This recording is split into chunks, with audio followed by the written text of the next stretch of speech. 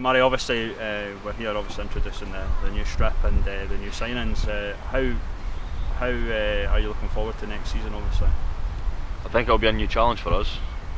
I think obviously with some boys leaving, new boys coming in, I think the club are trying to push in the right direction. Obviously it's a shame to lose the boys that were here last year, but like the boys are saying, the clubs need to keep moving forward, so it's exciting. But I think we should have a good push next year and hopefully get some trophies. Overall, I think the season really went well because the objective obviously was top 4 and you've got 3rd. Do you see yourself pushing on next season, obviously, to try and get that top spot in the Lowland League? I think at the start of the season last year we said top 4, but I think at Christmas, we were top of the league and stuff like that. I think we were a bit disappointed with the way we finished, but next year I think we should be really pushing to win this league.